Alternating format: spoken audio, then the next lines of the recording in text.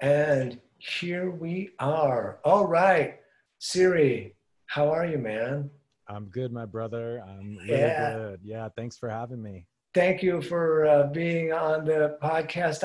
I wanted to have you on for a long time, and I have, well, we tried to schedule it, I think, before the pandemic, but previous to that, um, I, was I was wanted to have some distance from the Runyon thing. So I just wanted time just like to chill out. But I asked you something off the podcast, which how do you say your last name? Kalas? Khalsa, so Khalsa, Khalsa, Khalsa. right. Rhymes with salsa. Okay, if only I would have known that previously. Yeah. Um, yeah, so is that a Sikh last name, or is that a Yogi Bhajan last name? So it's definitely a Sikh last name, but I also think it falls under the umbrella of what Yogi Bhajan was doing. It's Khalsa, it's affiliated kind of like a tribal thing. So everyone that was born and raised and even adopted the Sikh religion under Yogi Bhajan took on the last name of Khalsa. So there's thousands of Khalsas out there. I'm only blood related to, well, two of them now. It was three: my dad, my mom, and my sister. Okay. Um, that's interesting. So everyone that was under the Yogi Bhajan group was Khalsa, like salsa. So Yes.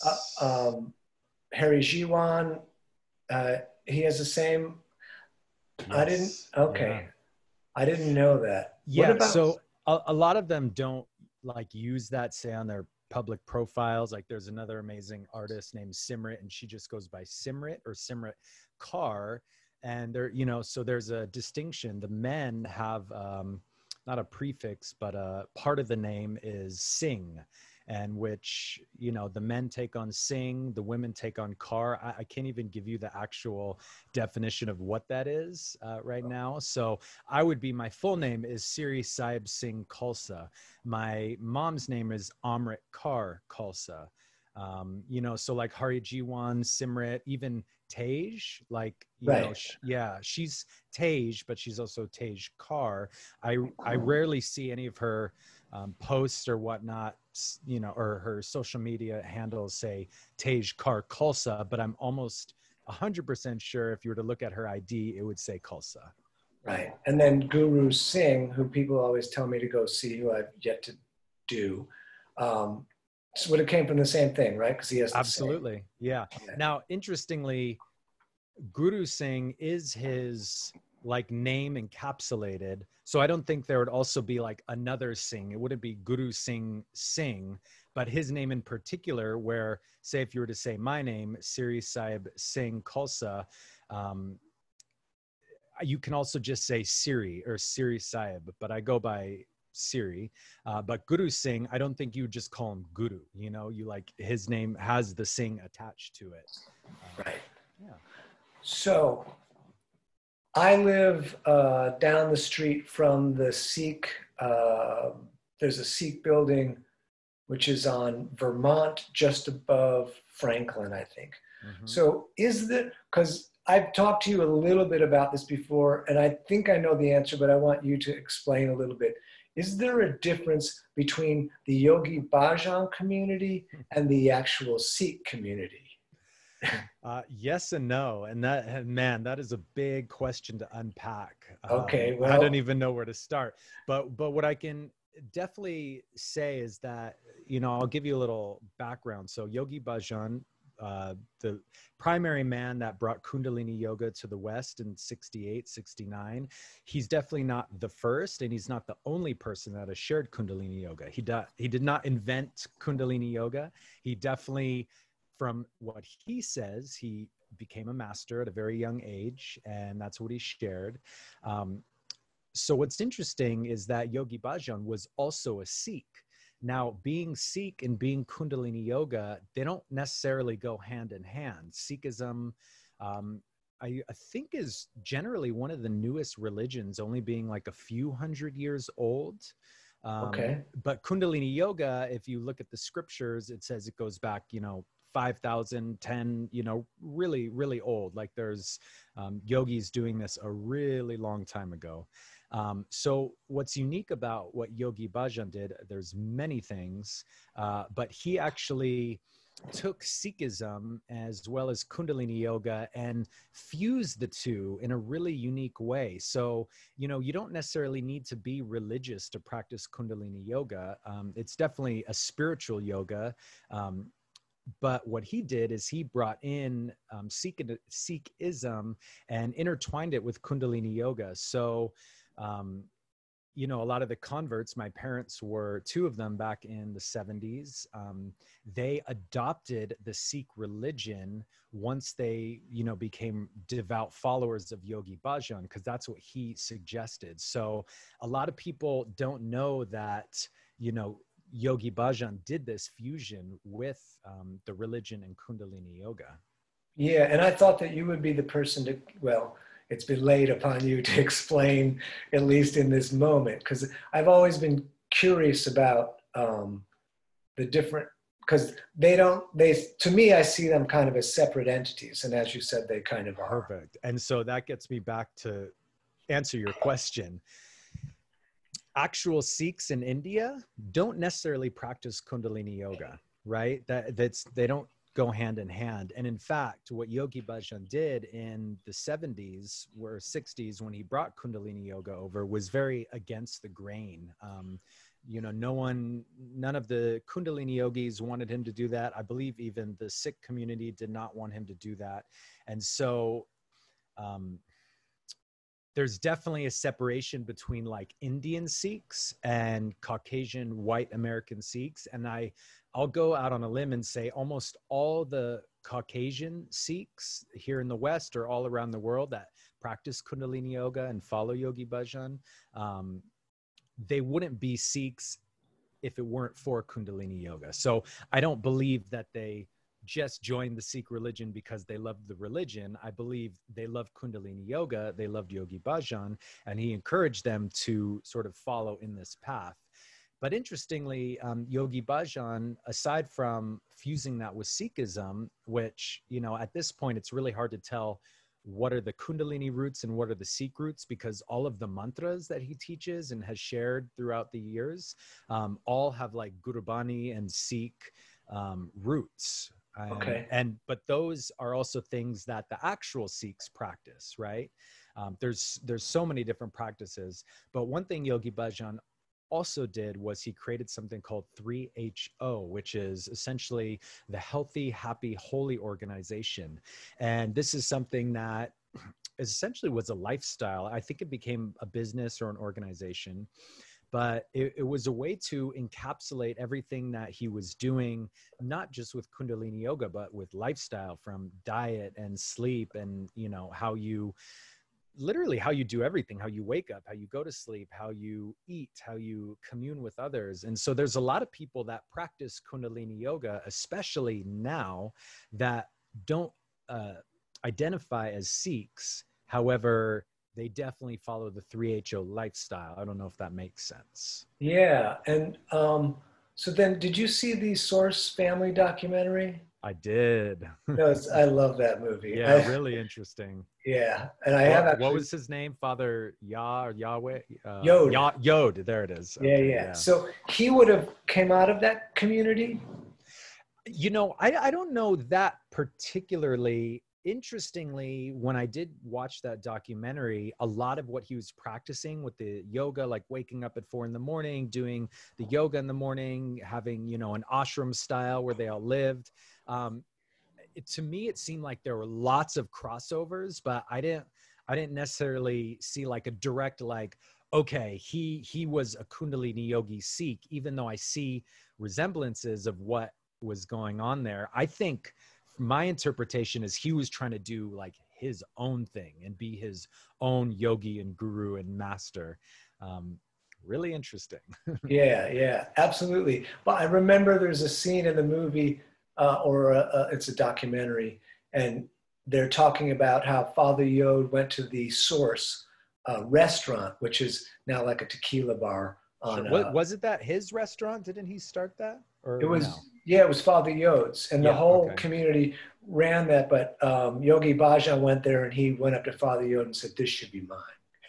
Ah, Which so interesting. I thought that they had some kind of like like hierarchy, like teacher student kind of thing, because I felt that there was like a pressure of some kind. But I maybe misinterpreted or projected my own BS onto it. Yeah, my understanding is because Yogi Bhajan was definitely a businessman as well, and he started many businesses under kind of this Kundalini Sikh umbrella.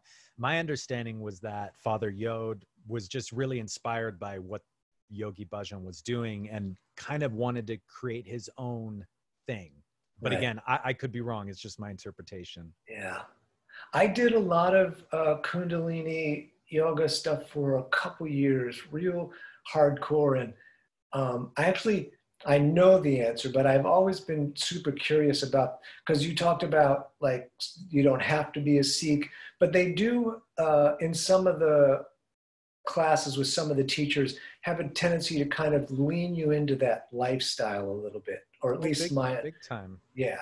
Yeah, Um, because a lot of the teachers, like what you're talking, I don't know who you were with. Maybe it was like Tej or Hadi Jiwan or yeah, mostly Gurmukh. Harish Yuan and Well, Gurmukh, yeah. they were literally some of his first, kind of devotees, and so they adopted the lifestyle like all in 1,000%. And so, of course, there's going to be a push to kind of like get everyone to adopt this lifestyle. I was born and raised in the Sikh Kundalini community in a Berkeley and ashram, and it wasn't until I was like 27, 28 when I actually did the full teacher training with Gurmukh and all the teachers we mentioned above, and Kamala was doing it with me as well.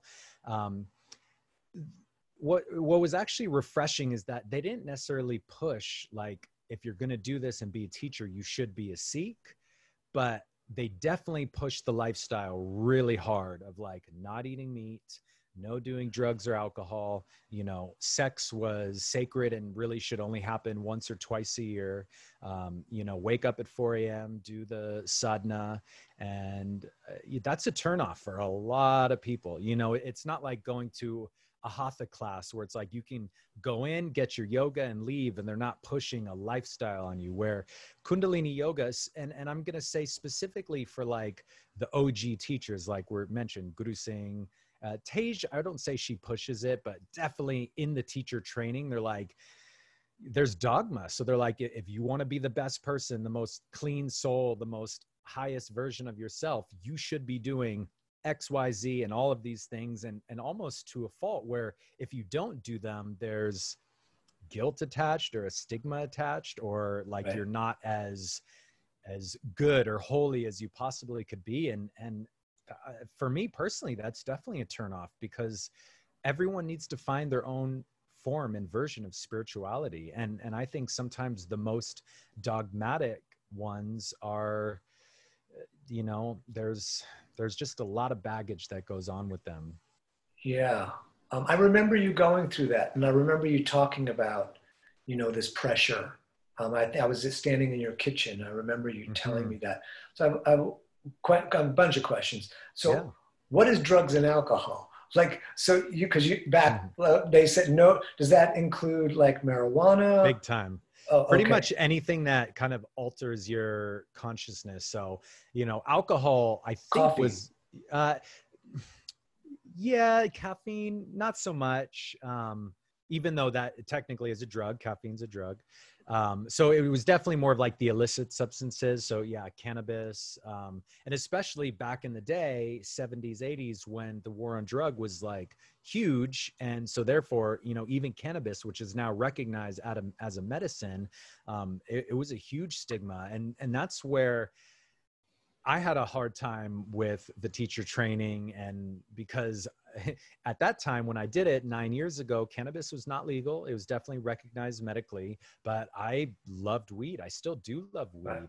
Right. I'm not a daily pot smoker now, but when I was going through that teacher training, I was smoking all the way up until I did it. I actually, you know, because I do have a strong sense of discipline and I do like to go full in. When we did our teacher training, I committed to not using alcohol or any illicit substances. So no weed, no alcohol, no other kind of party drugs. I did not subscribe to the 4 a.m. every morning waking up, but on our teacher training weekends, I did, because we'd everyone as a group, we'd collectively go and wake up at 4 a.m. And in fact, it's actually, for me, easier if I know there's a group of people doing that. But for me on my own, like, I love sleeping until 9:30. That's just me. And here's a silly question. Do you get up at 9 a.m.? You don't get to go back to bed later in the day, right? Oh, actually, is there a nap time? You meant 4, right? 4. Yeah. Sorry, 4. Actually, they would recommend, and even many of the practitioners would do this. So you get up at 4. The idea is, you take a cold shower, which that is one thing I adopted during my teacher training, and I haven't stopped since. It's literally one of my favorite hacks of all, cold water therapy. If you haven't tried it, or if any of the listeners are watching or listening, it is like one of the best things you can do, simplest, best things that you can do to like give your body and brain and nervous system and all your internal organs, your skin, everything, even your willpower. It gives you this amazing boost. And we talk about it in almost every one of our yoga classes too. The question, I started rambling. It's okay. I finish cold. Exactly. That's what I do. Yeah. Okay. So Okay. I don't start cold, because honestly, I don't think that cleaning yourself in cold water is effective. So no, the soap doesn't work as well. Exactly. So I'm like you. I definitely start hot or warm, but I usually give myself at least 1 minute at the end to like just be in the cold water. Right. Yeah, I have a hard time with it in the winter. So we were talking about naps. So you're getting up at 4 a.m. and then... Yeah, so you do generally the sadhana, which is like sadhana, it all really translates to as like a daily personal practice. However, in the Kundalini Yoga, I'll just say Kundalini Yoga as taught by Yogi Bhajan, you wake up at 4 because there's a special time of the day, I guess, like the electromagnetic frequency of the earth. It's at a very specific vibration. They call it the Amrit Vela, which is like the divine nectar. And to be honest, when I did wake up that early and I practiced, so the sadhana would be roughly about 2 hours, and you're not doing yoga necessarily the whole time. There's lots of chanting, there's lots of sitting, there's lots of meditating. It roughly is about a 90-minute, 2-hour practice. Wow. When I did that practice with the group, and then once I was done, I mean, I really felt elevated and lifted. Like there's something to it. I'm not like bagging on it. It's just hard for me in my daily life to like make that commitment to wake up every day at 4. So I do my sadhana throughout the day. So I have a practice that I do at like 9 in the morning. I have a midday practice, and then I have like a very end of the night evening practice too. But to get back to your question, once you're done with your sadhana, you actually could go back and take a nap, say from like 6 to 7, and then then wake up at 7, and then go and do your work day. So that was not necessarily encouraged. It wasn't frowned upon. It was just, you can do this if you need to. Okay. Yeah. Now, did they consider certain foods drugs? Because when I was doing some of my studies in India, they told me no garlic, no onions, anything like that. And because of the excitement of the nervous system that's brought on by those foods. Not to my knowledge. And, there's a heavy rooting of Ayurvedic food knowledge and Ayurveda in the Kundalini Yoga Sikh community. But, essentially meat was like one of the things that was like a no-no to eat. So like dairy was okay. The herbs you mentioned, garlic, onions, were actually like part of a perfect trifecta of healing food, like khichdi, which is mung beans and rice. You may be familiar. That was one of like the staples. It's actually, I love it. It's a really good gut healing, like if you're sick or just need something like full of protein but easy to digest.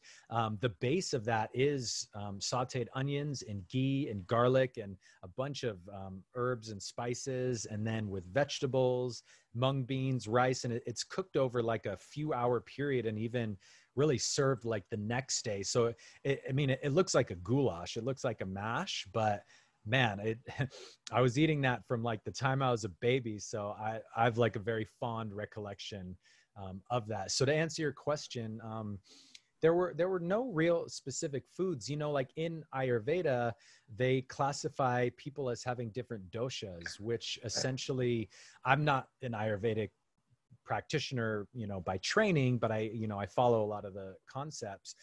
Each person is going to have specific foods that they should eat for their body type, their dosha, their blood type. So one food that's good for one person is not necessarily going to be good for another. There was lots of like fasting, like cucumber fast, watermelon juice fast.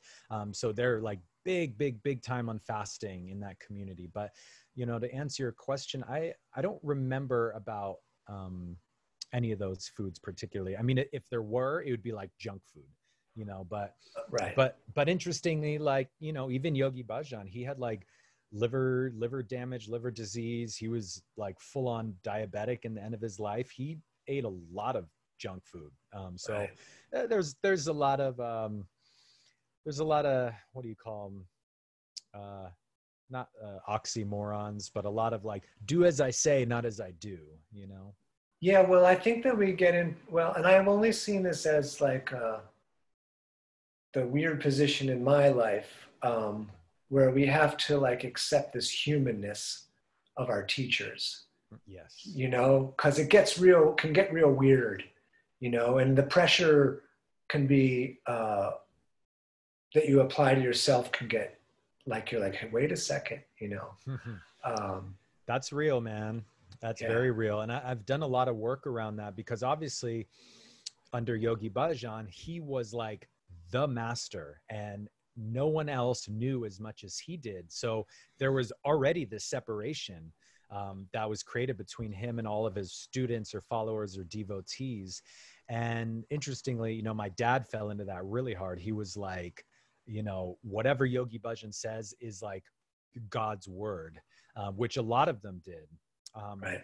I had to do a lot of like wrestling with this one because a lot of what he said wasn't for me. It didn't necessarily work for me. And I feel like that's why I said spirituality is a really personal path, and that's so much of, you had Kamala, my partner, on here.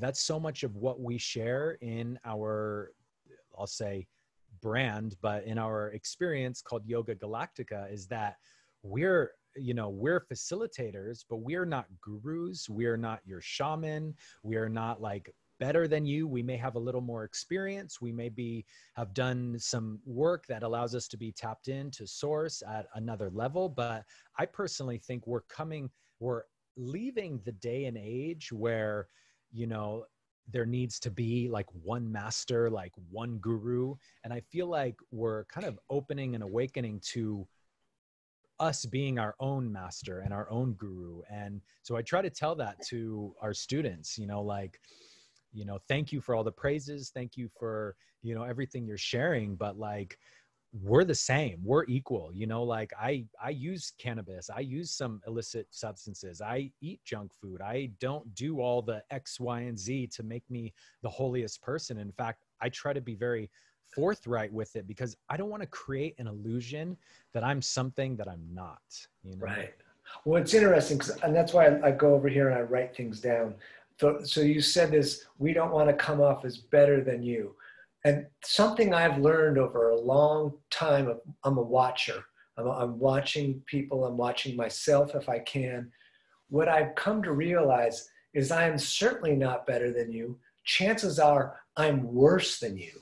And that is why I've done so much study on how to fix these things, because I've been down the path that maybe someone is on now, or I've experienced what they're experiencing, or I've made that terrible mistake, or I've done those things. Yes.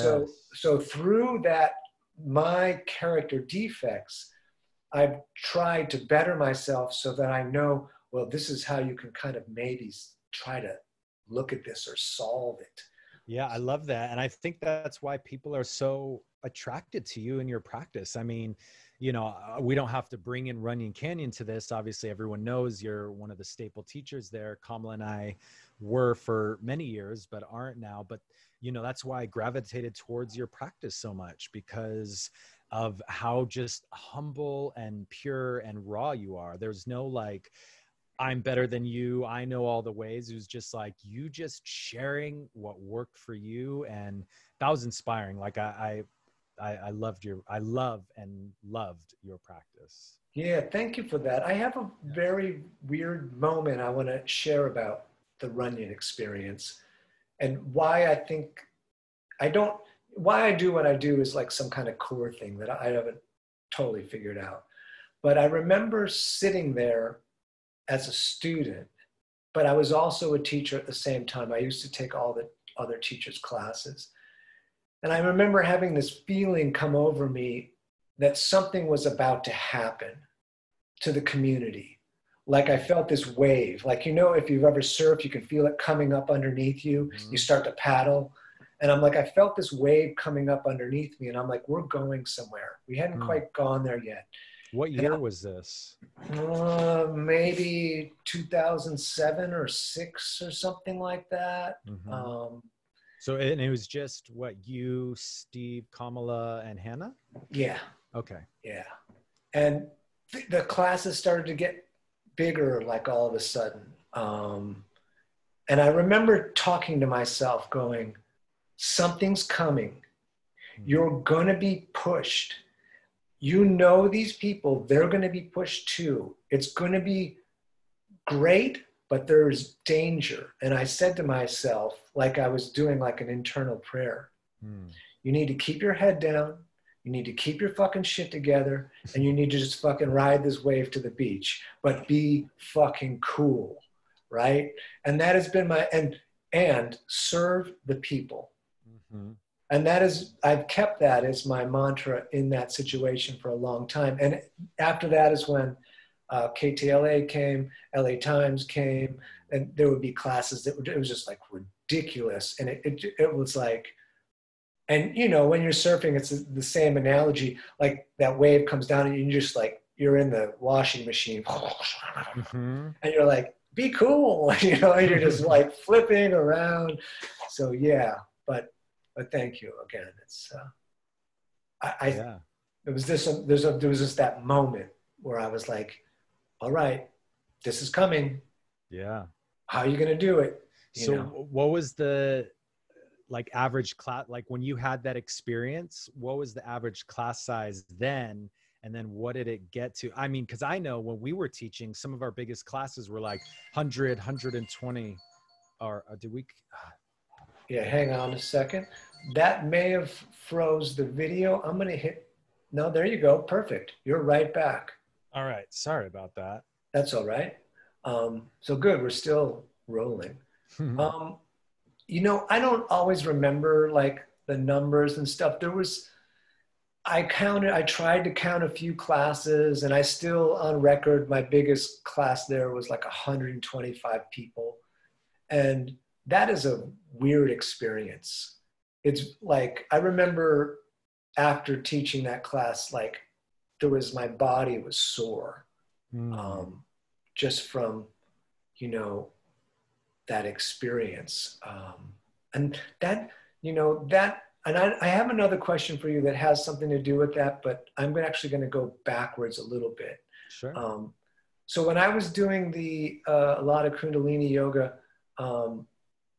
there was all this talk of vegetarianism, which I had been long before the yoga thing. And I kept looking around, and everyone was sitting on sheepskin. And I was like, and for me, and like you said, these like opposed ideas. And I was like, something's weird here, you know? And for a long time, and I have the answer, but I want to know, I think I have the answer. But can you explain the sheepskin or anything around that? And if not, it's cool. Because eventually it came to me.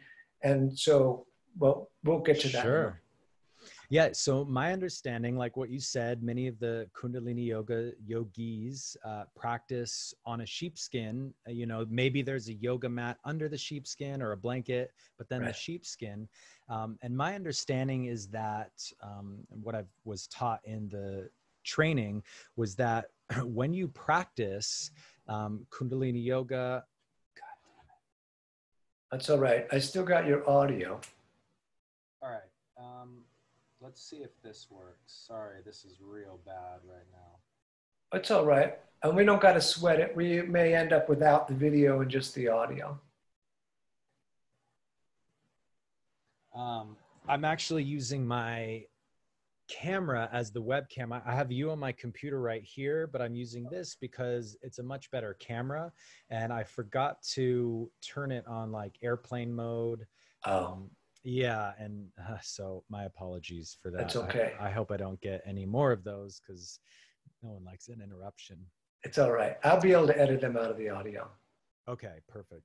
So with, my understanding is that like many centuries ago, yogis that practice energy or yoga in caves, they're sitting on like cold rock.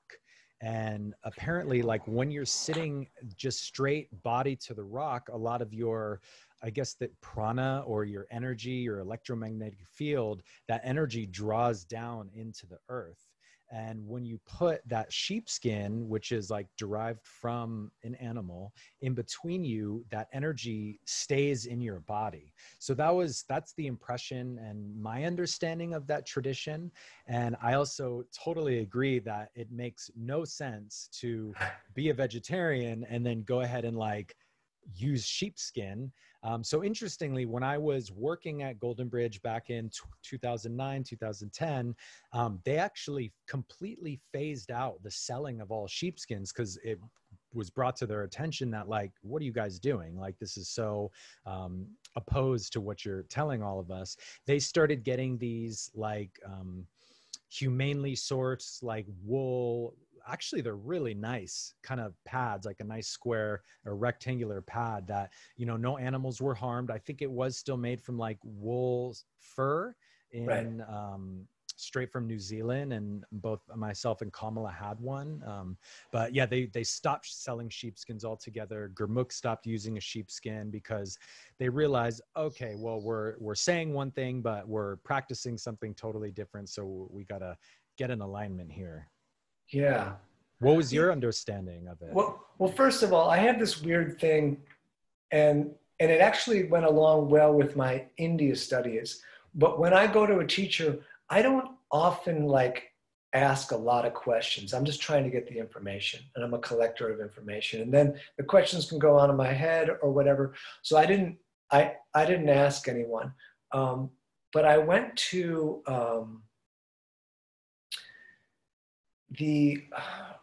on Venice, the Hare Krishna Center on Motor in Venice. I used to eat at they have a cafeteria there. And then there's the Govinda bookstore upstairs. And I randomly got a book, which I think I still have. I wish I would have took it out for this. I forgot about this, but this question just came up.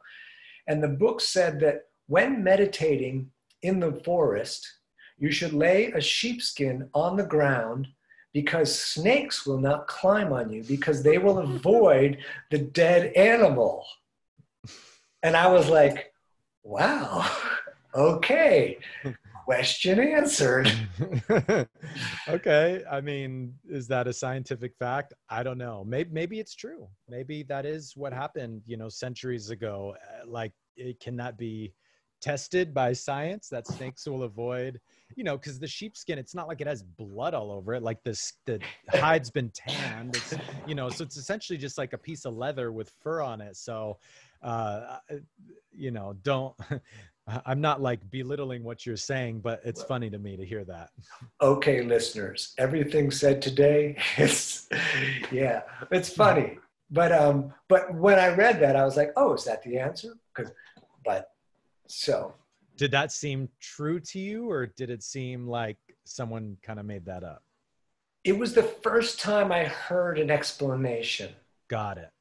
So, and the explanation was outside of the Kundalini community, because it was Sure. in the Hare Krishna community. Mm-hmm. So, and it was, and I don't know that, I've never been involved too much in the Hare Krishna community, so I don't really know their practices, but I like when information comes from different sources, because then you can come to this thing that we can't seem to find in the modern world, which is like some semblance of truth. Mm. So if you can get information about the same thing from different areas, then you can come to some kind of conclusion about what the truth might be. So, Sure. Sure. so Cross-referencing. yeah, so I was like, oh yeah, okay. So we'll be done with the Sikh conversation in a moment. So I don't mind. Any questions are fine. You know, it's all good. It's, you know, it's a part of my past. It's a huge part of my past. In no way am I ashamed. And in many ways, I'm actually very proud how I was born and raised. I'm currently don't consider myself a Sikh. I do practice Kundalini yoga. And so, you know, I love talking about it. I kept my name. right. Yeah. Would you have been able to, do you have a standard name, or this I was don't know. right. So yeah, I was born, you know, I was born into the religion. So my parents were already practicing. They both, when they converted, they adopted their Sikh names, Right. which was interestingly, Yogi Bhajan named them both Amrit Singh, which was my dad, and Amrit Kaur, which was my mom. And he often did that. He would name couples the very same name. So I don't know why he did that, but that was a common thing. So I never had a conventional name or a Western name. And in fact, Yogi Bhajan, he named all of the kids and everyone at that time. You know, now, like if you want a Sikh name through Kundalini Yoga, there's like someone that you email and you tell them about yourself and whatnot. And they have some sort of format to how they choose names for people. Like, for example, many of my friends that were in the teacher training with me, they were all like Western, you know, just LA or US natives, all had conventional names, yet they wanted their spiritual name. And so, you know, you kind of apply for it. There is a little fee, I think, just for the service, but it's not like a huge thing. And, you know, then they would get their spiritual name from this person. And so my full name that we mentioned, Siri Khalsa, that was my birth name, and that name Yogi Bhajan named me, as he did all of the kids and people back then.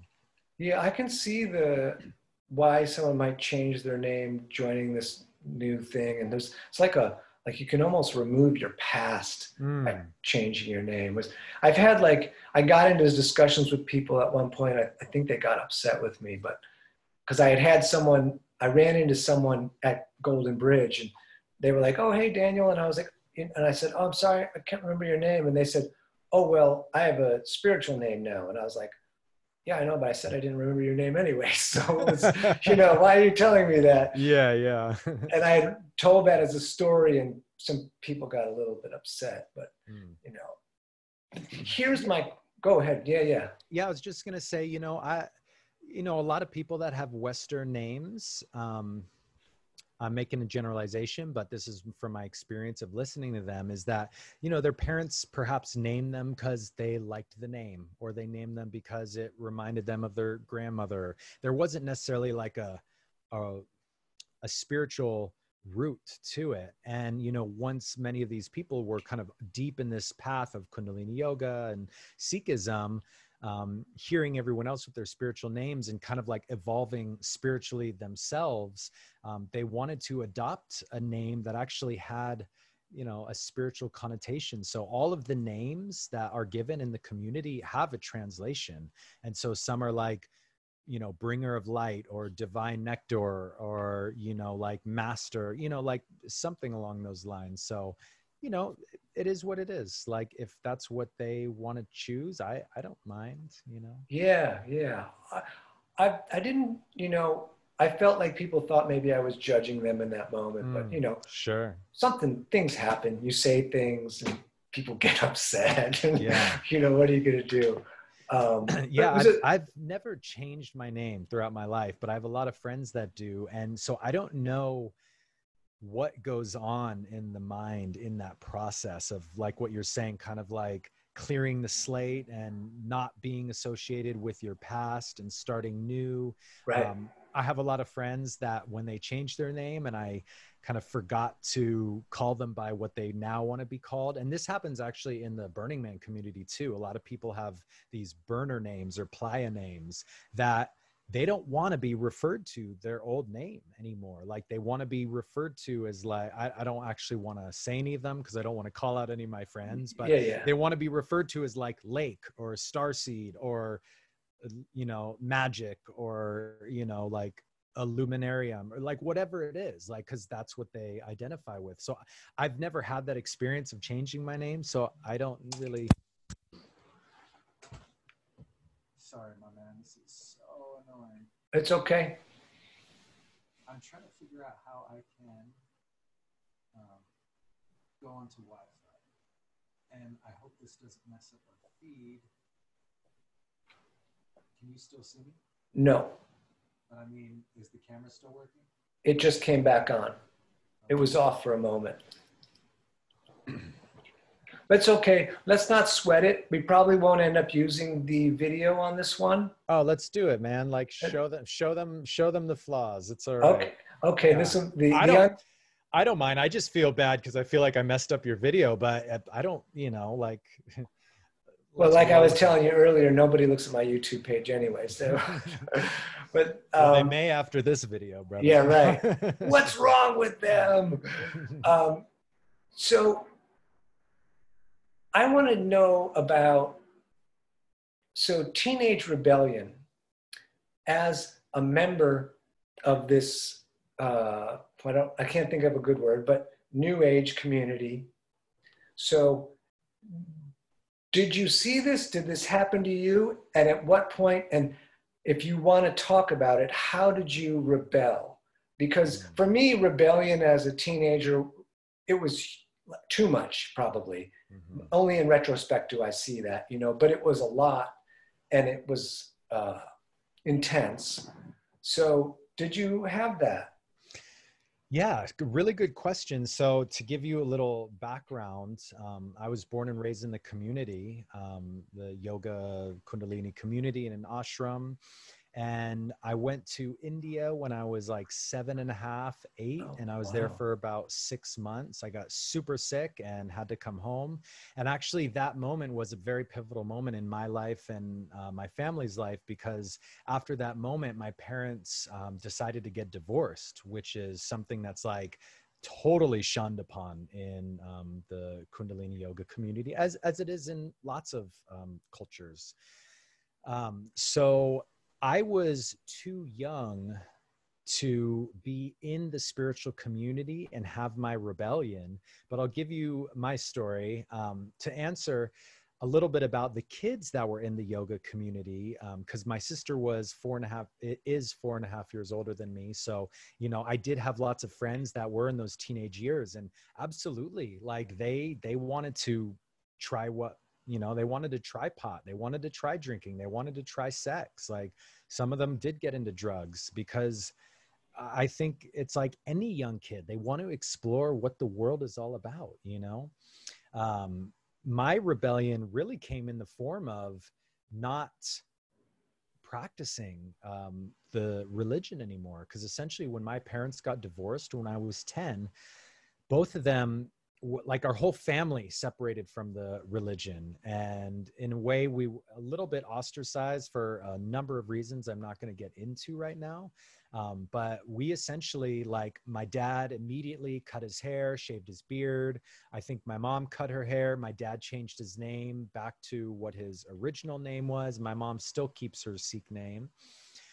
So my rebellion came in the form of cutting my hair, not wearing all white, not wearing a turban, eating meat, you know, trying alcohol. Like, so, you know, the first time I smoked pot, I was 12 years old with my sister.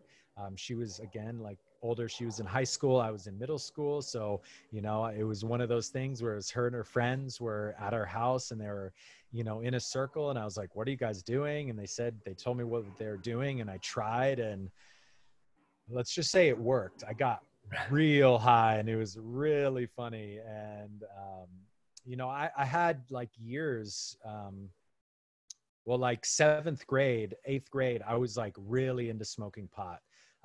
Not like every day, but like I was in the skateboard culture. So I had lots of friends that we'd go skateboarding and smoke weed. And I always felt so guilty. And here's actually the even other thing. When I was in my Kundalini training, or even before and just after, I always had such a like shame and guilt around smoking weed because of like the judgment that's put upon you from the community, from Yogi Bhajan, but then also the judgment I would put on myself of like, man, I'm doing something that's not in alignment, supposedly, even though in my body and like my desires, it was in alignment. Like I wanted to do this, I didn't see it as being a hindrance. Right. So there was a lot of shame. Fortunately, in my life, I was never a big drinker. So I didn't have to rebel in that area. And to be honest, I've always been like pretty much like a good kid. My situation with weed and smoking a lot in eighth grade was probably like definitely a form of me acting out and rebelling. But I never got into trouble around it. Right. I didn't try psychedelics until I was in college. When you ate meat, you had never eaten meat probably as your whole life. Did it make you sick? No. So interestingly, when the very first time I consciously remember trying meat, my mom told me a story of when her mom died. We were at the funeral and I was only like 4 years old, and there was like a big buffet platter, and she told me that I like immediately went to the like salami and the cold cuts and I just started eating them, not even knowing what they were. I don't Right. have that memory, but I trust her. But I do, my very first recollection of eating meat was being alone on a flight. I was probably like 9 years old. I was going from New Mexico, visiting a friend out there, coming back. And on the flight, the in-air meal that they offer you was like a chicken meal. And I remember they just put it down in front of me, and I was alone, and I had this like moral dilemma of like, well, what do I do? Like, this is the only food I have, I was 9, so it wasn't probably like a complex thought process, but it was definitely like, do I eat it or do I not? And I ended up eating it, and I actually really liked it. So interestingly, the first meat that I ate like consciously after I was out of being a Sikh was when I was living with my dad and my stepmom, and they made homemade hamburgers. And I remember eating that and thinking it was like one of the best things I've ever eaten. It just blew my mind. I loved it. And I pretty much adopted eating every and any kind of meat. Like essentially I was so like starved, to use lack of a different word, to like just be normal. Like I just wanted to westernize. Like Right.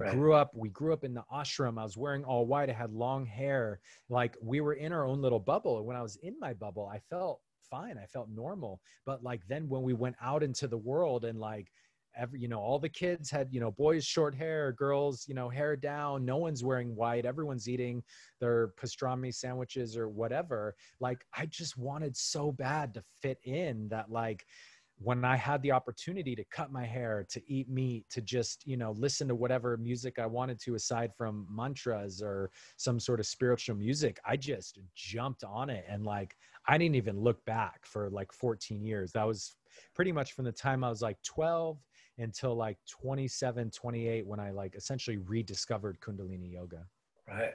Wow. And then you came back to it, which is Yeah. cool. You said you were 9 years old on the plane, and you said that you didn't feel like as a 9-year-old you were able to have like a complete like thinking experience. And now I think a lot of times, well, at least for me, I go back in time to revisit these memories, and I think that there's like an assumption that I do, like I'm using the brain of today, but going back and experiencing Mm, that moment. So that was very interesting for you to say that. I mean, do you have mm. like any thought on that about like, because like understanding that you didn't understand, that's pretty That's pretty heady. Uh, Well, I just feel like, when you have so much life experience, all of our decisions that we make, somehow our life experience plays a part in that. But when I right. was only 9, I'm 38 now. When I was only 9, I'm only drawing from like 4 or 5 years of like conscious actual experience. So I really, it wasn't a complex thought at all. It was just like, should I eat it or should I eat it? And is anyone going to find out? Right. That Right. was really like, is someone going to find out? That Okay. was kind of what it came down to. And of Yeah. course, I think my mom did ask me, and I think I totally lied to her. Well, it's funny, and it just made me think. I remember being in my teens and sitting at a fast food restaurant with my friends and having been a Catholic, but it was a Friday night and Catholics didn't eat meat on Fridays. And Mm. we were sitting there eating burgers. And my friend said to me, and I think we were high, he said something, how does it feel to be a sinner or something, you Oh know? my And gosh. I was like, what do you mean? He's like, it's Friday night. We're eating meat. And I was like, and like I had, it was very bizarre. So being Catholic, was that something that you did not practice, observing not eating meat on Fridays? We did, my family did, but So I guess when the memory you're recalling, were you just not thinking about it at that time? yes, Got it. I totally spaced out on it. It was just, I was Yeah. just out getting stoned with my friends. So when he said that, what did you feel? I probably what you felt, like some kind of like a mild amount of guilt, Yeah. maybe a small amount of like paranoia, Hmm. about like, okay, what did I just do? Because we get imprinted with these religious ideas as children, of like right and wrong, or at least from, you probably didn't get the story of the devil. I don't know, but right and wrong, the story of the devil, the garden of good and evil, to eat from the tree of knowledge, and all the do's and don'ts, and this guy who like tells you these things, he's the priest, and you go there, and Hmm. so like all this stuff, and you're just like this little person, like, and like you don't really have control over what you're absorbing and what you're not, and what you're getting Totally. imprinted with. And because a few podcasts ago I told someone about this, like what someone would call a spiritual religious experience, but it involved Christ, and I was like, had I not been raised a Catholic, would it have been Shiva? And the answer is Mm. probably yes, Hmm. because we get these deep imprints that I don't know if we can ever, which made me think about the name change, Hmm. because to remove those deep imprints is very difficult, For sure. if not impossible. Right? It's like a deep computer program that's like so embedded in the hardware and software that, I mean, there's people that never get to rewrite those programs. And, some people don't want to, but some people do because they realize all the guilt, like my mom's Jewish. So she was born and raised Jewish. So technically by blood, according to Oh, the Jewish community, I would be Jewish, but I right. wasn't raised Jewish, So interestingly, that religion also goes along with a race as well. And there's not many other religions that are like that, like I could be Jewish just because my mom is Jewish, even though I've never practiced Judaism before. Right. But that one, and like what you're explaining, the kind of the sinning and repenting and the devil and the good and the bad and the evil, like there's so much guilt attached and judgment attached to these things that, yeah, man, the programs run really deep, and sometimes for good, but sometimes not. Yeah. And it's funny when you said for good, I heard initially for good, like forever. Yeah. Right. It could have been taken that way. I meant Right. sometimes for benefit. Yeah. Yeah. Yeah. But it's weird to attempt. It's weird. Well, it's kind of cool to see that, and then to address it, and to know it's in your life, because like you said, a lot Hmm. of people never, they live their whole lives, they never question it, and that early imprinting, they're like, that's the way it is, that's the way I'm born, and it's not even a question. But to take those moments and to go in and go, wait a second, you know, it's like the food pyramid, you Mhm. know, they told me this at school. I believed this Mhm. is how and like the other I mean, day, yeah, I was just going to say like racism, like that's so right, much of what that is, you right, know. right. But you were saying the other day. I was, well, I've gone through different phases of working a lot as a yoga teacher. I've been very blessed and very lucky, but I went through phases where I was working so much that I was often on the verge of exhaustion. Mhm. And I had remembered when I went vegetarian, which was way before the yoga thing, way before, long, long, long time vegetarian. How everyone's screaming about, what about your protein? What about your Mhm. protein? So I assumed just, I didn't even think about it or try to process it. I just made this assumption that I wasn't getting enough protein, and that's why I was Mm. tired, right? Mm. So Mhm. I started like doing protein powders, or I grabbed Mhm. crappy protein bars, and it really didn't change anything. Sure. But I had always assumed that because society had imprinted that onto me. You're a Yes. vegetarian, you're not getting enough protein.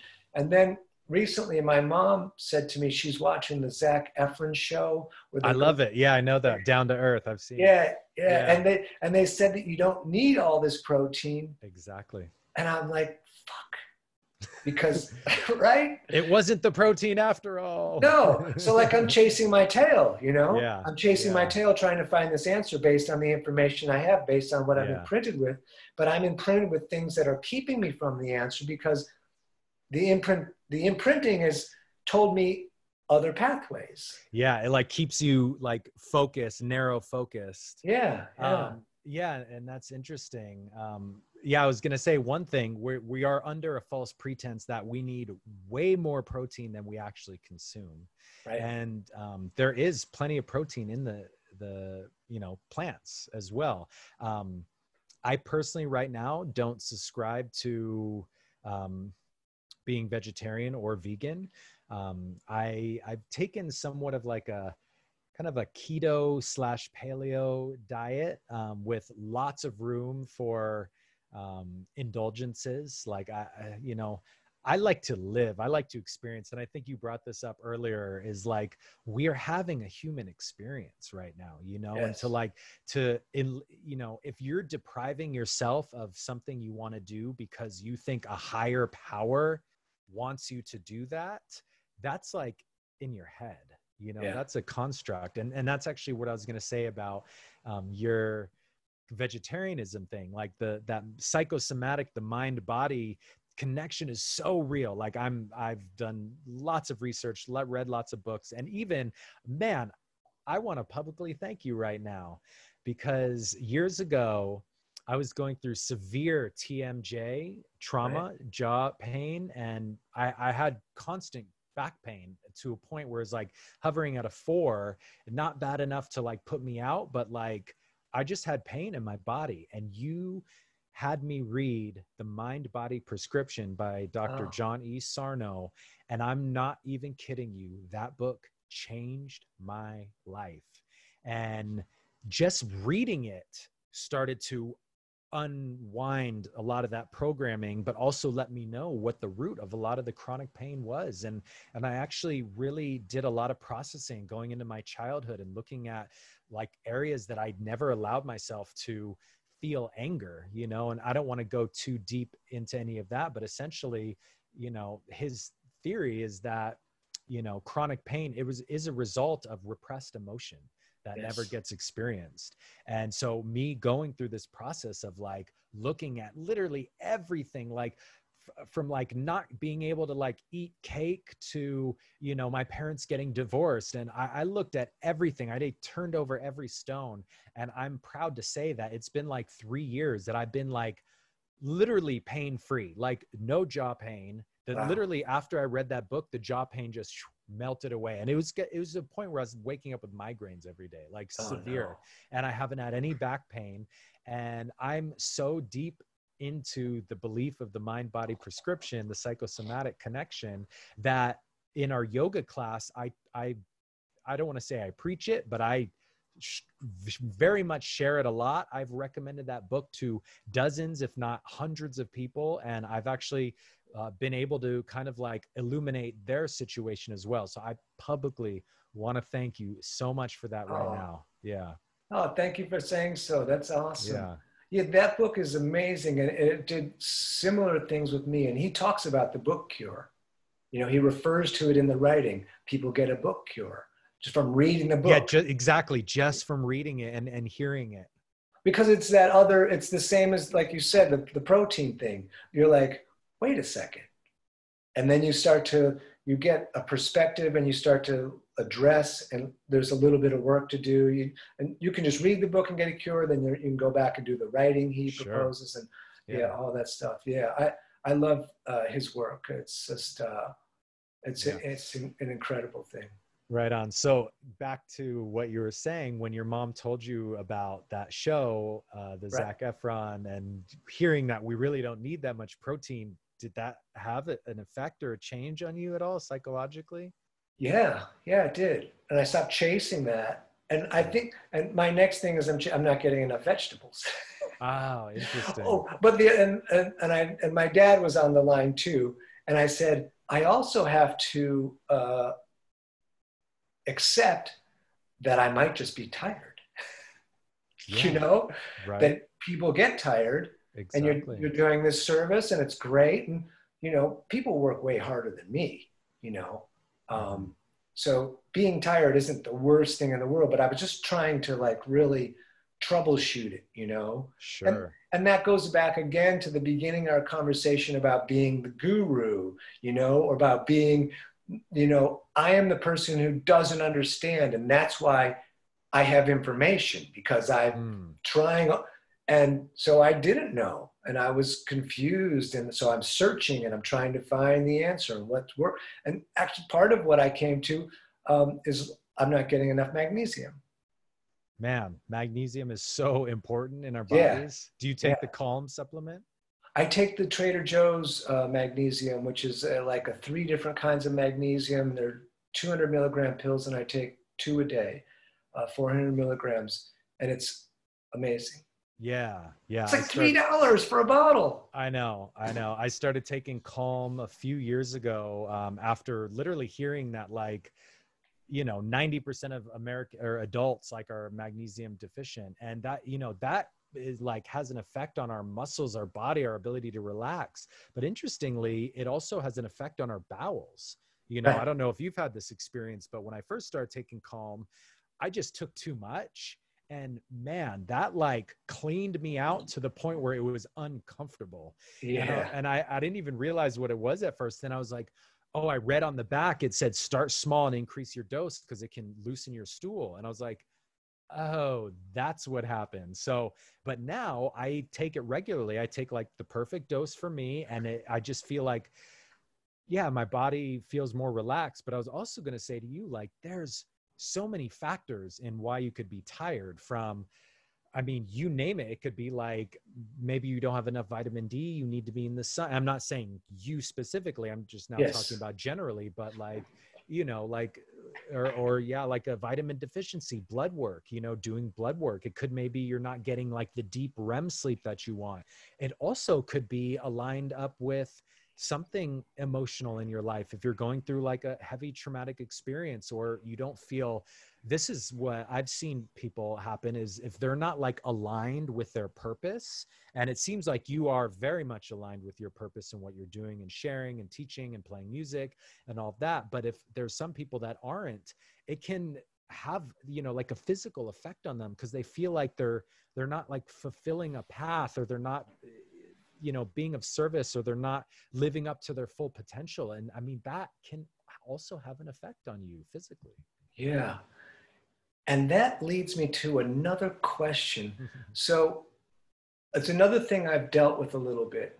And somehow I feel like we've talked about this, and I don't know, but being a person who's in front of a lot of people, and especially in the world we're in today, there's a collective heaviness, right? And that heaviness can sit on you, and you can try to like kind of squirm out of it. And I've come to different methods, and I used to not be able to deal with it at all. But do you have, you personally, and I have some, I mean, I do salt baths and I do the other things, but to deal with like the collective, or to deal with the being on stage, like there's an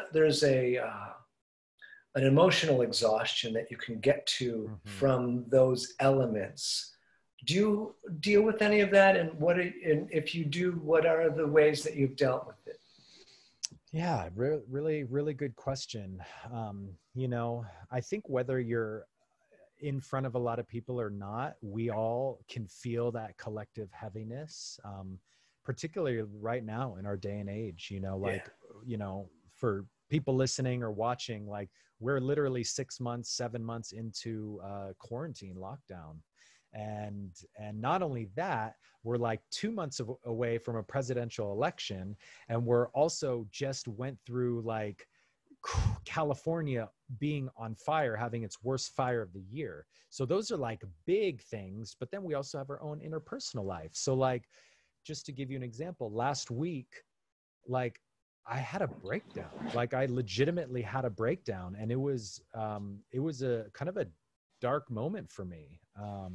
And I felt just like the weight of everything kind of piling up. So yeah, to answer your question, you know, I've been in front of people a lot through my life. You know, what put me through college was like being a waiter. So I'm very comfortable talking to people. I definitely went on to like do like some singer-songwriting stuff. So I was performing there. Then of course, yoga. And so I feel very comfortable talking in front of people. And, you know, to be able to like feel like you can give back in those situations, you really need to fill your cup. So to get back to answering, I have a practice that I do daily that is kind of like, there's like a no exceptions. Like, you know, I don't say, today I don't want to do it. You know, I like do it every day. And I've pared it down to make it manageable. So it's not like this mountain that I have to climb every day in order to like get to level 0 or to feel normal. But usually what it is, you know, I wake up, I have a little routine of like getting outside, drinking like water, doing some sort of movement. So the practice I'm doing now is I have a little rebounder, like a mini trampoline, and outside just for like 10 minutes, I just bounce. And I feel like the bouncing, it like excites your cells, it gets the blood, the cardio going. And then I come inside and I sit down and I do a 20-minute meditation practice. And it's after I do that, last thing. And then I take my shower and I finish with a cold shower. And it's after I do that, you know, over an hour, I guess, all the pieces are about 10 to 15 minutes on their own, but I do it over the course of an hour. Then I feel like, okay, I can be in front of people, because throughout this whole quarantine, Kamala and I have made the commitment to our community to live stream every day. And man, when she first said that she wanted to do this, because I'll give her all the credit for this idea. I was like, you're crazy, you know, because we're used to teaching twice a week in the evening at 7:30 p.m. on Tuesday and Thursday. Like that's our jam. And, you know, and even that, like it takes energy, like what you're saying, to like build up that kind of whatever it is, strength, courage, self-confidence, self-will, to like get in front of people, and not just get in front of people, but then feel like you have something valid to share. Like you're not just an imposter. You're just kind of babbling shit that you read somewhere, you know? Right. So it takes a lot,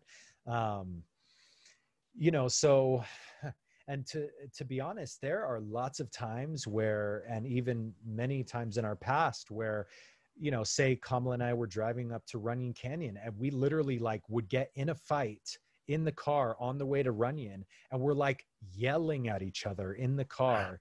And we have to do everything in our power to like shake it off and go up there and be of service. And it's really an interesting thing. And, you know, you've been a musician for a long time, and there's almost this switch that it's like the second you kind of get up there and put yourself out there, something turns off and something else turns on. And you might be able to expand on this a little bit, but I definitely have that switch. Now, just real quick to go back into the live streaming every day, when she mentioned this, and this was back in March when the whole quarantine started, I was like, you're out of your mind. Like, we're used to teaching twice a week, and you want to now every day at 11 in the morning, you want to go live to the whole world. You know, granted, it's only like whatever, sometimes 15, we end up having a couple hundred views here and there throughout the day. But like, you really want to make this commitment, like, you know what you're saying, right? And she was like, yeah, like, I want to give back. I want to. It was like, okay, first of all, we have no idea how long the quarantine's going. Second of all, like, this is a huge commitment. And I'm actually really, really proud that we have upheld that commitment to our best ability. And we've taught hundreds of classes throughout this quarantine. There's been days where we couldn't do it. There's been a week where we went away. So we've definitely, you know, had to kind of not always go live, but it's been a huge commitment. And even to jump on that train a little more, is I'm not really a morning person. Like I said before, like, I don't like waking up early. Like, I love sleeping until my body naturally tells me to wake up. And so, you know, to like wake up, take care of our dogs, do whatever I need to do in the morning, have my shit together, and then like be somewhat normal to be able to go and then teach to the internet or whoever's watching, has been a really big practice for me. So there's definitely a lot that goes into it, but I would love to hear what you have to say about that.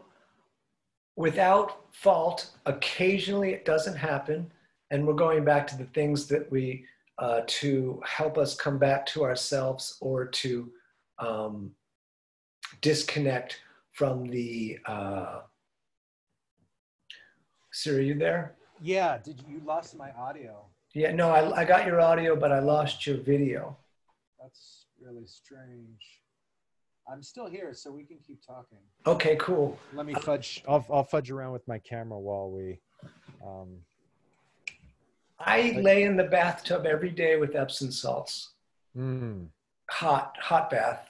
And I don't call it a meditation because I meditate also outside of that. But I lay in the salt bath, which has magnesium in it as well, daily. And I lay there for, I don't know, 15, 20 minutes.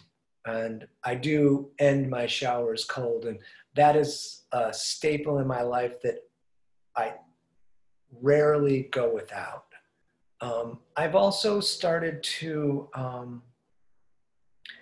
view things differently. And it's taken me a long time, because so much of everything is about changing my mind, not changing the world, yes. Changing my perception of the world, and changing the way that I deal with the world. Because, you know, I'm not going to change the world. I'm going to change myself. And I don't, a lot of the weight that I used to feel in when I was younger, I was taking on, you know? Yeah. And what I had to learn, like a simple thing like going to the airport. I used to go to the airport, and by the time I got to the plane, I would be like exhausted from the people, you know? All the people around, and everyone's stressed out at the airport. You go and you're checking in. I'm a dyslexic, so I'm looking at all these things. But now I see the airport and life again, and I'm not much of a surfer, but like just as this wave, and I have to, like, have you ever tried to stop a wave? Impossible. Yeah, right. Like, it literally will crush you.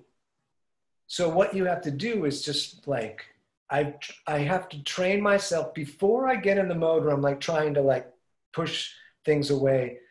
Like it's this moment. I talked to Kamala about like this moment before you're triggered, or this moment before you go into this other path.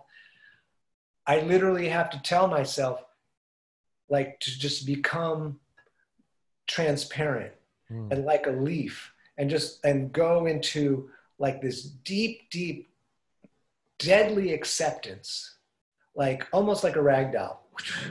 Sure. And like emotionally and almost physically, and just like, okay, I'm a leaf blowing around at the airport. So that's the headspace I get into if things like that get overwhelming in the collective. I remember Yvette took a picture of me sitting on my stoop here when we first went into lockdown. I remember seeing that picture and going, oh my God, you're holding the fucking world on your shoulders right now. And I'm like, you need to just fucking, you can't do that. You cannot do that. And that has to be recognized, and you have to recognize that you can't do it. And then you have to recognize your part in it, which is most of it. And then and then stop, and say, oh, well, I'm not going to do that. And when I catch myself doing that because of my early imprinting or whatever imprinting, or because I did that for whatever reasons in the past, I have to know that that switch is going on, or that switch is in there. And I have to go, no. I'm going to turn this other switch that I didn't know I had, previously. So those are my little bits to do.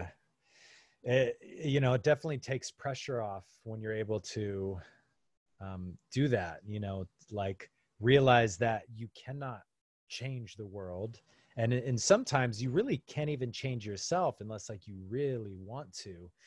But I love your analogy of like the wave and water, and, it makes me think of like, again, like if you're in a river, but you're like trying to grasp on and you're holding on and the river just wants to take you, like, just go with the river, like go with the flow, like Bruce Lee said, be like water. Yeah. So I really like that. And, yeah. Good. Do you have a time limit, Siri? No, not particularly. How long have we been going? Like an hour or so? Hour 15. I have a 6 o'clock appointment, but okay. I we want to go a little longer. So you talked about magnesium, and I thought about something, and I'm like, okay, this is not quite the time for the transition, but you said how it kind of purged your system, and I thought, Kambo. Yes. Well, I want to lead up to this because it's I've experienced it. I thought it was something else going in, and then I went with it, and well, what makes you come to that? That's the first. You say, okay, I'm not playing it. This is a weird way to say it, but I'm going to have someone burn me, and then I'm going to rub frog poison into the burn, and then my body is going to purge. And lots of people say, yeah, I'm going to do that. Beautiful. Good question. So let's put some context in this for listeners and viewers. What Daniel's talking about is Kambo, which is it's from the Amazon jungle. Many tribes there in Brazil, Peru, Colombia, they all have their own but they all practice it in one way. And essentially, like Daniel said, is you're taking the poison, which technically it's not actually a poison. It's just a secretion that the frog makes to protect itself. And it also helps keep it moist in the jungle. So it's not like a venom. Like the difference is a venom is like something like a spider will bite you and put venom in you, right? So essentially what it is, the secretion from the frog is loaded with these peptides, and they're actually peptides that are bioavailable in our body, meaning so the process is, and if you guys want to go look it up, it's called Kambo, Kambo, and definitely I encourage you to do some research.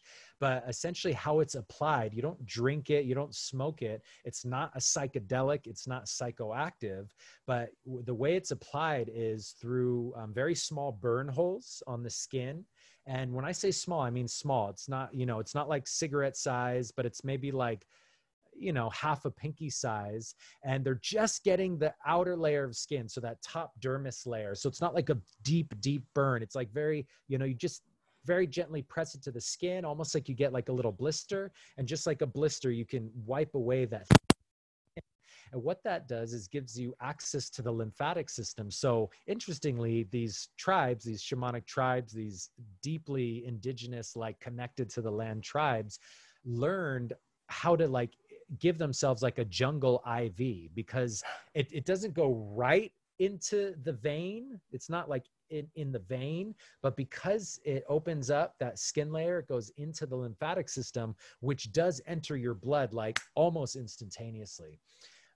So essentially when it does, so what brings somebody to that point? Well, you know, the history of Kambo is all like word of mouth folklore. So there's not like textbooks of like when and where it started. You know, it's not written and recorded down.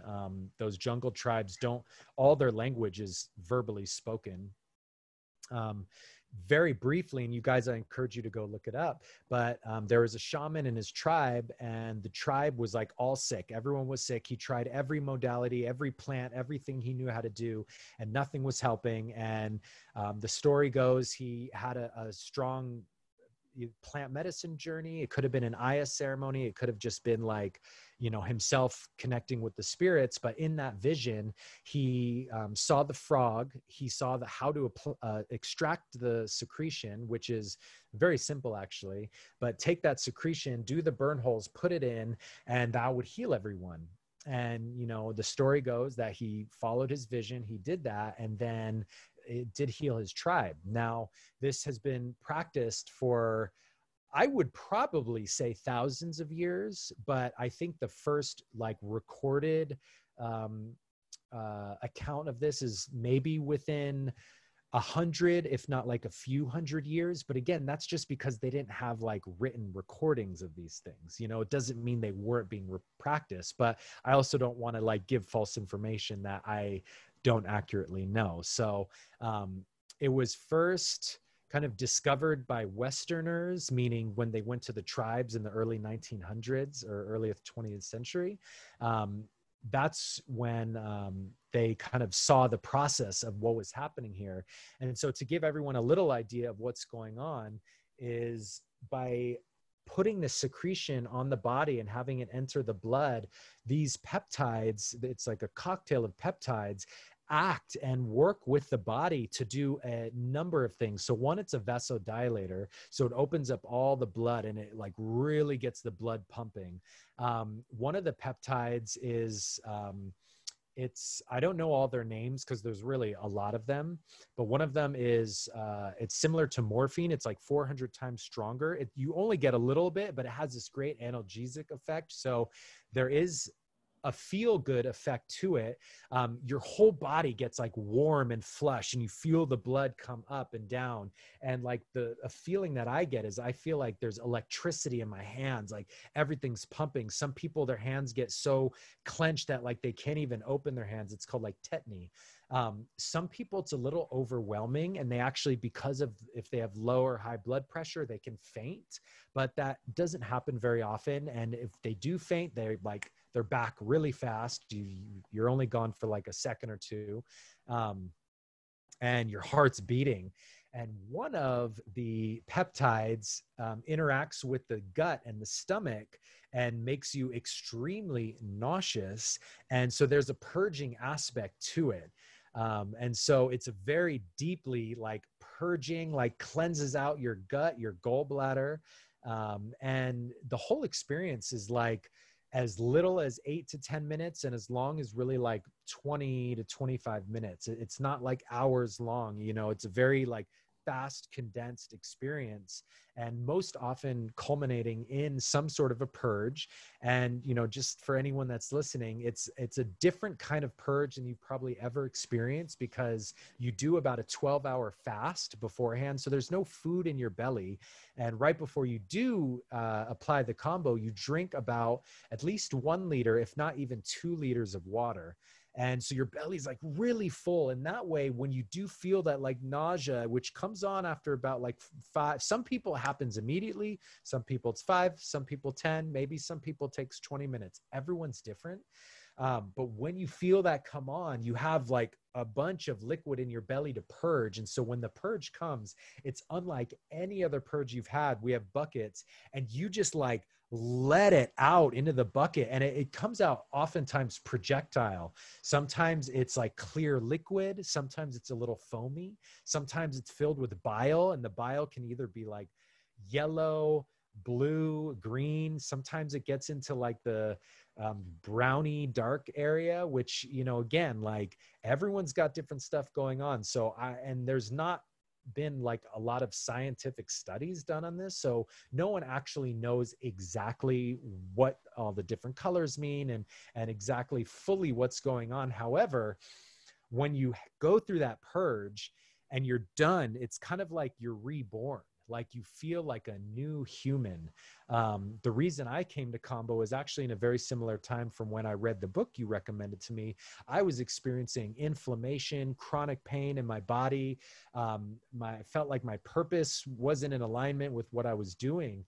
And as soon as I was done with Kambo, man, it like lined me up. I felt whole in my body. I felt amazing. I felt connected. Like the pain and inflammation started to go away, and it was pretty life-changing. And so I worked with it probably about 10 times here in Los Angeles with a few different practitioners. And then I went to the jungle to do a deep dive to become a facilitator of that medicine myself, which was life-changing in and of itself. Yeah, it's funny, like talking about going to the jungle, because I have like this picture in my head, you know, and it seems mildly unsanitary. It's like, but dude, were you frightened when you went down there? Really good question. So being in the jungle, that was actually the first trip by myself that I took, like outside of this country. Since I was 7 years old when I went to India. And I've done a lot of processing about going to India when I was 7, but all the way up into my adult life, I carried a lot of like, it was like very traumatic. And so I carried a lot of that trauma in me. And so when I went down to the jungle as an adult, but going on this trip alone, even though I was there with, 16 other people on this little village outside of Iquitos, Peru, it brought up all this like buried trauma from when I was younger. And so like every night I would like cry and cry and cry and cry and cry. And it felt so good. And it was like tears that I never let myself have when I was 7. And so I felt it was very healing and very cathartic. But to answer your question about being scared, I really wasn't. There wasn't anything I was really scared of. Where we were going in the jungle, it wasn't like ferocious, like super wild jungle, meaning like it's not a place where like giant snakes and jaguars were hanging out. Like, we're only 60 kilometers outside of like a pretty big city. So it's definitely the jungle, and there's like nothing out there except for our hut. But 5 kilometers that way, there's like another village. And if you walk like 2 kilometers that way, you get to the main road. So like, I wasn't scared of big predators at all. If anything, the worst part about it were the mosquitoes. Like, right. And so we have to have a mosquito net around our bed. And we also live in a hut that had a mosquito net. And even then I got eaten alive. Like even here in LA, I get eaten alive. Right. But I've always had a pretty big arachnophobia, fear of spiders. And so that was, if there was one fear, that was the biggest fear that I wrestled with. And I have a whole experience to share about that. But essentially, going in, there was one day that we were sitting in the main Maloka, which is we're all gathering as a group. And, like you'll see spiders off in the distance and you'll see them in certain areas. And it's like, okay, that's fine. But we were sitting there at night and there's a fire. And then all of a sudden, one of our participants in the circle was like, holy, oh shit, there's a spider on the ground. And there was this baby tarantula. And it was this big. And this was the baby. And so we were like, okay, the instructor was just like, all right, that's just a baby. It's okay. And they're like calm. They see them all the time. So I go home to my hut after that. I'm a little shaken because I'm like, whoa, that was a little close. And on the path home at nighttime, like holes in the ground there are spider dens. And so at night and during the daytime, you don't see them, but at night they kind of perch right at the center of their hole. And so like walking back at night, I would look in these holes and like there was a spider, and you get closer and like dive back in. And so I saw 3 of those on my way home. So the spider energy was like hitting me strong. And as soon as I went to bed that night, I still like, I just had the jitters. And as I closed my eyes, I had all these like closed eye visuals of just like spiders in so many different forms, like tarantulas and different spiders and legs and things shifting. And it was really intense. And I just had to like observe and ask like what was going on. And I was like, because I've always had a fear of spiders. And so I kind of like leaned into that fear in that moment. It was just like, what is this? What is happening? And this voice started speaking to me of like, the spiders, first and foremost, are way more scared of us than we are of them. And so that was like a massive awareness. And I was like, oh, and the other awareness was like, they're not trying to hurt you. They're not trying to get you. Like movies make it out like if there's a spider in a movie, it's like going to attack you. And it's like, yes, there's some spiders that will do that. But for the most part, they get the hell out of there. They're like scared for their lives of us. And so I did this processing like right before I went to bed. And I actually had this like very calming feeling come over me.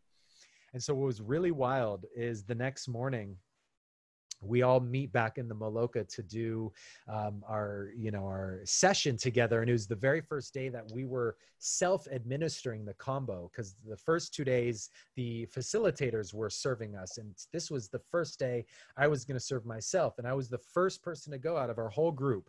And so I sit up against this wall of the Maloka, and it's all netting, because it's like open air, but mosquito netting.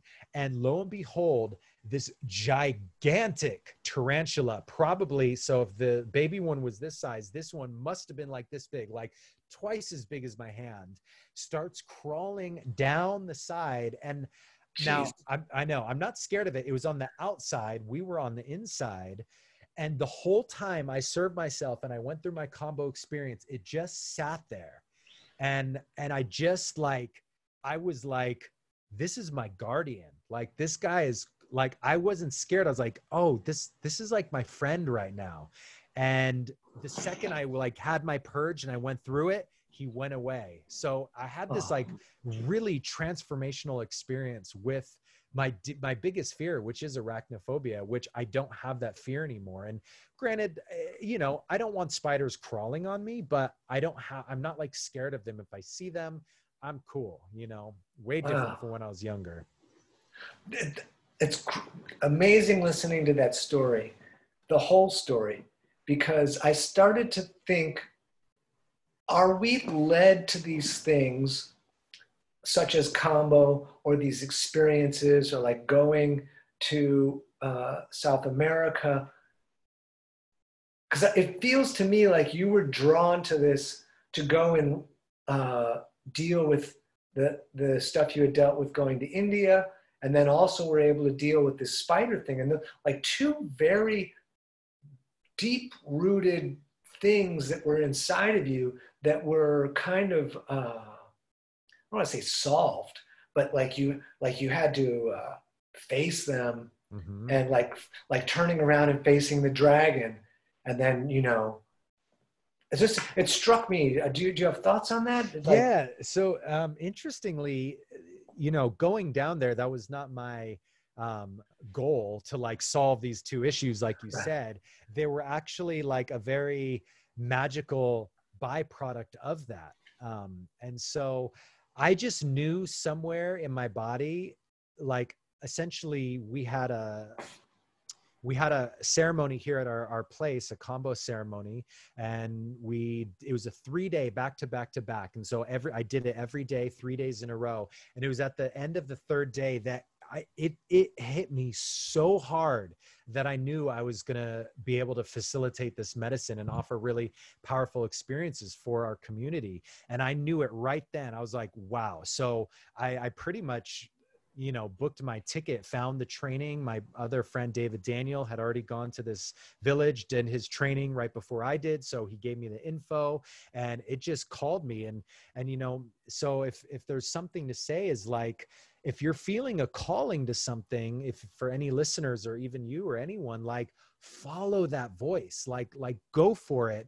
And in that process, like let there be like discoveries along the way. You know, it's almost like that cliche saying, like, life isn't about the destination, it's about the journey, right? And that's almost what happened there, because the destination for me was getting my Kambo training. The journey was, you know, going to another country, like being on my own, like converting money, fortunately I speak Spanish. So I was able to like be there on my own and speak Spanish and get by. But then, you know, like dealing with all these other things, and actually the childhood trauma from going to India and the spider thing were like two pretty big fears or things that I was able to work with. And, you know, so it was in the journey that all of that healing actually happened. So, you know, that's my share of that. That's great, because the message that I am now getting, the message is like, because I might say to myself, I don't fucking want to go to South America and get poisoned by a frog, you know, but that's not the point, like necessarily, right? The point, like, is if you're drawn to this thing, is like not to try to see the end result. Yes. But just to keep moving forward, because the end result may change. Mm-hmm. You know, it might still be the end result, but all these things that happen on the path aiming for this so-called end result may have much larger beneficial impact on your life than the end result. I couldn't agree more. You know, even for example, one of the participants in the group that I was doing the training in, you won't even believe this. I make it down to South America. I meet up with one of our trainers in the big city before we go to the jungle. And he was like, oh, there's somebody else from Los Angeles in this training. When I meet the other guy, his name is Sal. And this is a shout out to Sal if you ever hear this. Sal, when I first meet him, not only did he live in Los Angeles, but he lived in Toluca Lake where I live. And he literally lives less than a mile from me. And we are still friends to this day. And he's an amazing healer, acupuncturist, Western or Eastern medicine. And so like, again, that was another amazing byproduct. And, you know, it's the friendships and the connections and yeah, you know, like it's definitely good to have the destination in mind, but, you know, of course, be flexible and just allow yourself to go on the journey, right? You know? Yeah, absolutely. Yeah. One more thing. Do you want to tell the world anything? Well, I like what you were bringing up, just like keep going, you know, keep going. Like there's going to be highs, there's going to be lows, there's going to be everything in between, but you know, like trust in yourself, trust in the power of either whatever you believe in, if it's the universe or God or a specific God or religion, like trust in that and like keep going. Like things shift there. It's never always low. It's never always high. It's never always in the middle. It's always some sort of beautiful ride, but life does get better. It does. And I love you, Daniel. This was really awesome. Oh, and, beautiful, man. I love you too. Yeah. If anyone does want to follow us, I'm sure you'll put it in the comments, but we are Yoga Galactica. Myself and my partner, Kamala. If you want to learn more about Kambo, you can go to our website. It's Kambo Shift, which is Kambo Shift, like shift, all one word. And you can find me all over the internet, Siri Khalsa. Is it .com? Yeah. Or wait, well, Kambo Shift. Yeah, shift.com. It is. Okay. Yeah, that'll be in the show notes, and then everyone can also hear it there. Right on. Awesome.